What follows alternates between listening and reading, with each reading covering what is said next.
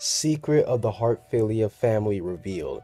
Now we know that the Heartfilias within Fairy Tail, they have a very unique ability, being able to be specialists at using celestial spirit magic. Now we already know that we've seen a lot of different celestial spirit mages, but none of them were able to control it and maximize the powers like the Heartfilia clan was able to do. So that's what they have special over any other typical celestial spirit mages. Now for starters, we know that it doesn't just start with Lucy. Recently, we found out that one of Lucy's ancestors, on a Heartfilia, she actually did help Zeref in creating the whole portal in the Grand Magic games. And I think that's amazing because that gives us more insight on the Heartfilias, and it also gives us connection between the Heartfilias and the Dragneels. Now we know that they're kind of, I don't want to say that it's fate for Natsu and Lucy to be together, but the fact that both of their aunts, well, both they had family relatives working together, I find that cool because it's kind of like foreshadowing what Natsu and Lucy would do together in the future.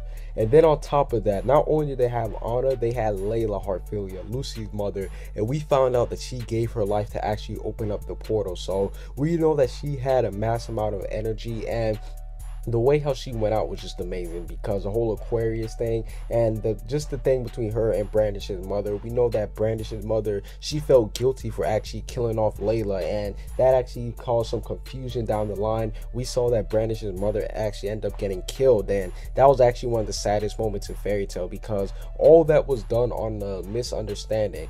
Brandish's mother felt guilty for killing Lucy's mother, and then Brandish's mother got killed, and we saw what that did with Brandish. That made her hate Lucy, and that basically inspired like a whole, just this unnecessary hate that Brandish had for Lucy. And I'm actually happy that that all got cleared up because let's be honest, both Lucy and Brandish's mother, they would not want Lucy and Brandish to be fighting. So I'm actually happy that they cleared up that whole little misunderstanding and that they're possibly going to be friends later on in the series.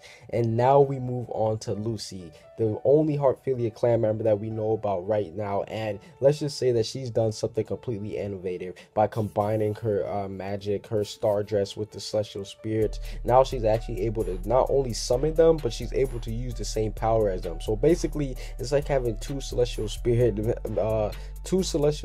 out on the same field. Like, it's just crazy. And Lucy, I actually like the fact that she did that because now she's able to actually, I guess you could say, do more combat wise. I think that's amazing.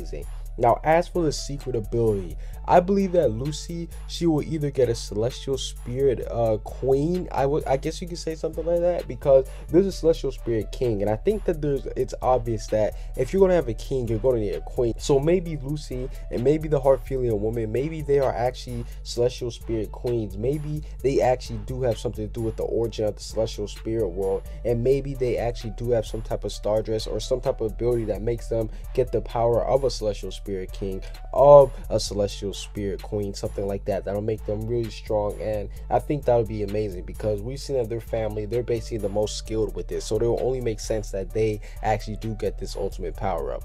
But that's basically it for this video. What do you guys think about the secret of the Heartfilia clan? Do you guys think it'll come true, and what are your thoughts on it? Comment what you guys think down below. Subscribe if you haven't.